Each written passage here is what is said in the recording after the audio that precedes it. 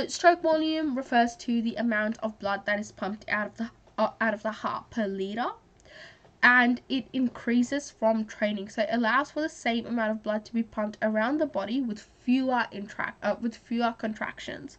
So this is basically when, after training, you are essentially getting fitter, right? And your body and your heart is able to pump out more blood with fewer contractions. So that is what an increase in stroke volume refers to. Cardiac output refers to the amount of blood which is pumped out of the heart per minute. So the difference between stroke volume and cardiac output is that stroke volume is the amount of blood that is pumped out per liter, and then cardiac output is blood that is pumped out per minute. And essentially it increases from training, and that is a direct result of stroke volume as well. So if you are able to, for example, if you're able to pump out more blood with fewer contractions, that would also mean that you're able to pump out more blood per minute. So as a result of that, we can see how stroke volume and cardiac output are related. And cardiac output also allows for faster and more efficient blood transportation. So once an increase so it increases from training, and we see that the process becomes more faster and efficient as well.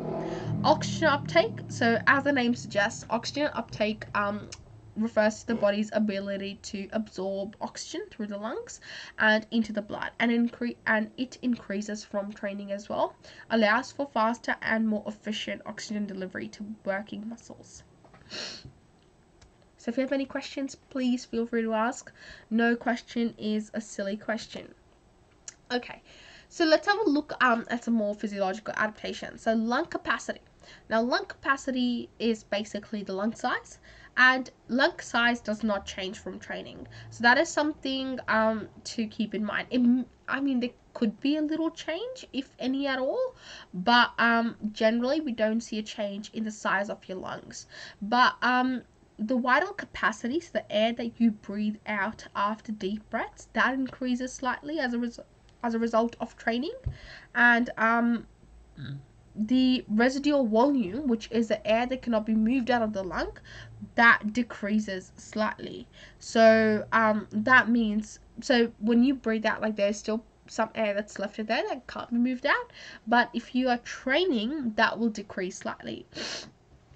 Tidal volume, that refers to the air which is breathed in and out during your normal respirations. When you're normally just breathing in and out, not doing any deep breaths or anything, that's your tidal volume. And the tidal volume is unchanged during rest and submaximal exercise. It kind of remains the same.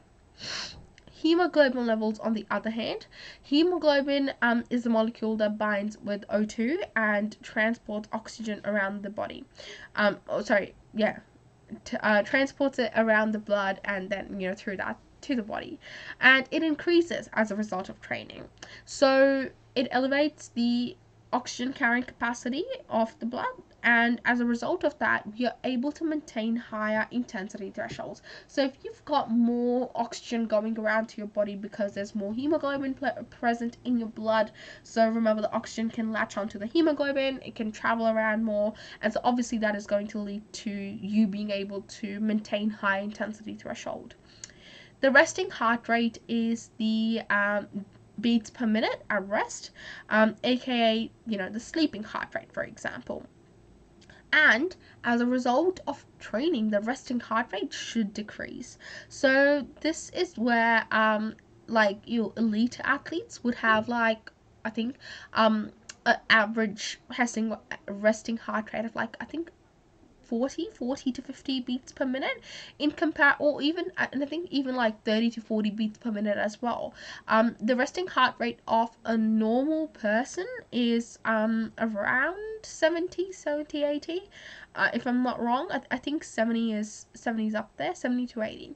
So it happens because of an increase in the stroke volume and because of an increase in the hemoglobin level as well. So because you are pumping out more blood with fewer contractions, you don't need as many contractions, you don't need as many as many beats to actually send out that blood, and you also have more hemoglobin present to which oxygen can latch onto, and you can send more oxygen around your body.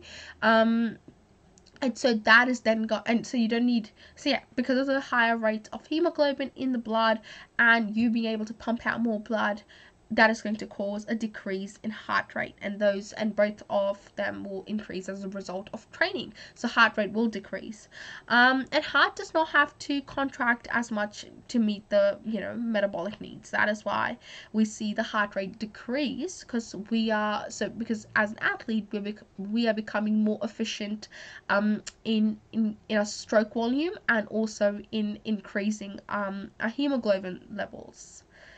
Awesome, let's move on then. So further physiological adaptations include muscular hypertrophy. So muscular hypertrophy is basically when you've got as a result of training, there is an increase in the cross-sectional area of muscle.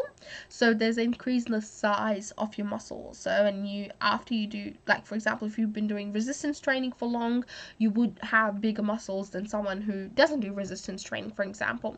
And that is because there's an increase in the muscle tissue, and the fancy word here is myofibrillis. So myofibrillis is the component which is actually responsible for muscular contraction.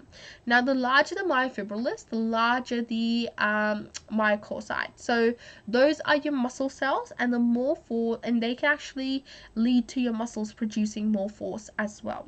So ultimately, muscular hypertrophy will increase as a result of strength training, and it will cause an increase in muscular endurance and strength as well. So if you've got bigger muscles, you'll have more strength and more endurance too. Looking at fast twitch muscle fibers now. So the effect on fast twitch fibers as a result of training, fast twitch fibers are your white fibers. That is because the blood supply is very low, and they don't have much mitochondria either. So white muscle fibers, they take a shorter time to reach peak force and fatigue faster. So someone who is, for example, a marathon runner, someone who is a 100-meter sprint runner, they would have a high proportion of fast twitch muscles in comparison to red twitch muscles, because fast twitch muscles, so there's no change to the percentage of fast twitch muscles. It is sort of generally what you have, and some muscles would have more fast twitch than slow twitch fibers. Some muscles would have it the other way around. So for example, your calf muscles would generally have more fast twitch than slow twitch fibers, they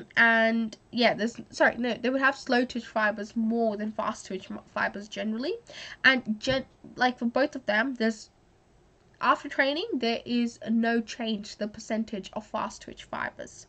So the opposite of that is our slow twitch fibers.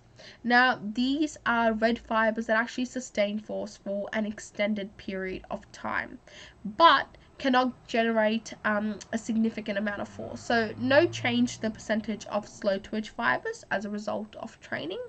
And increased use of slow twitch fibers will actually lead to increased muscle efficiency and larger aerobic thresholds. So that's why your calf muscles would have more fast twitch fibers, because you need to stand, for example, if you are working or at school as well, if you have to move around all day, and generally if you're standing up all day moving around, you will have more fast twitch muscle fibers, so that they can be sustained for that long.